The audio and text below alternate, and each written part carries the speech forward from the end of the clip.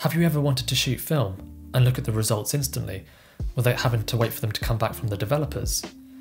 Well, that's what Edwin H. Land also thought, the founder of Polaroid, when he released the Model 95 in 1948. With that release, Polaroid became an instant household name.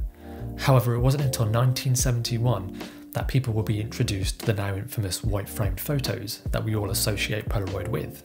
And that camera was the SX-70. So the camera itself is actually an SLR, with a mirror inside which moves up when you press the shutter release. The lens is a 4-element glass construction with a fixed f8 aperture, and it shoots between 1/175th and up to 10 seconds. There are several models, but mine's a cheaper Model 3, which I think is made more of plastic. And there are actually several accessories made for the models as well. I think the most notable and probably most common was the flash bar bulbs. They were kind of expendable. I think it had like kind of 8 usages before you had to kind of replace them. However, there's actually a Hong Kong company which produces alternatives which are reusable. So how is it that I'm still able to shoot my SX-70?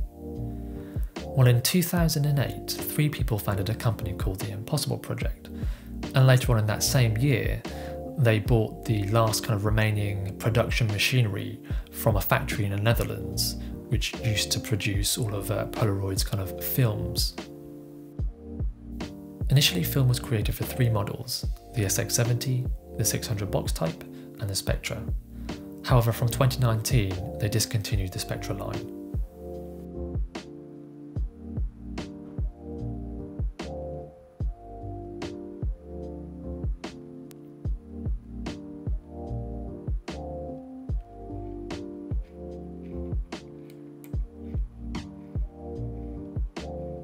Over the years, the company has gone through several rebrands.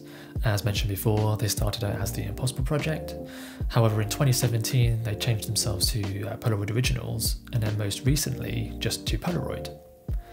I think I was introduced to the Impossible Project maybe in 2014, possibly through kind of a YouTuber, maybe even talking about the SX-70, or even the kind of the resurgence, kind of reintroducing the film back into the kind of the community.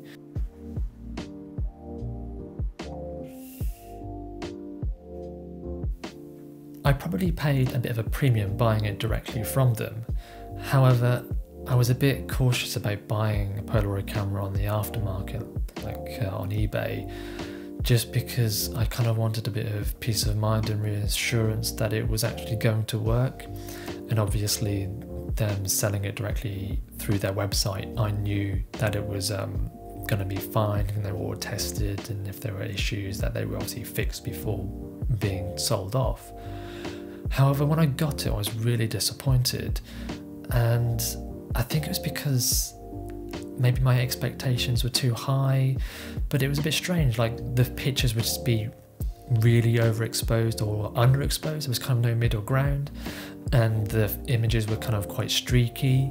So I sent the camera back. I was reassured though that everything was completely fine. They sent it back, and I think I may have even been given a couple of packs kind of for reimbursement really. And again, I ran them through and the same thing happened again. So I just kind of assumed that was how the camera was. You know, I guess when you see people's images, people only show like the best that they've done. So you kind of assume that that's what you're able to kind of produce, and you don't see the kind of the mishaps or the kind of the outtakes. So I just kind of put it on the shelf and kind of ignored it really. Afterwards, I had read though that the Impossible Project's chemistry back then was really hit and miss, especially with that being 30 to 40 minutes to process.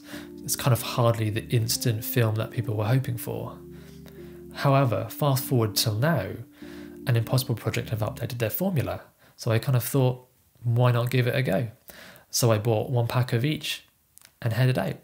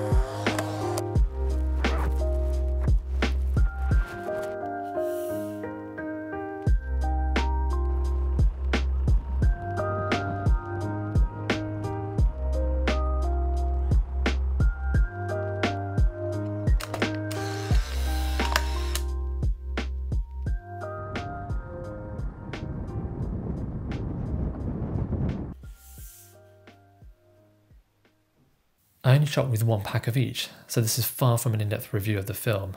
However, what I can say is with the old film, I maybe got one decent photo out of a pack of 8, whereas now I probably get more than half. Out of the two films, I think I prefer the black and white, but man, the colours do look nice. I think I just prefer the latitude of the black and white, just seems to capture more detail. I enjoy both really, and I'm just glad now that the film has come such a long way that I can start using the camera again. Thanks for watching, and I'll see you soon.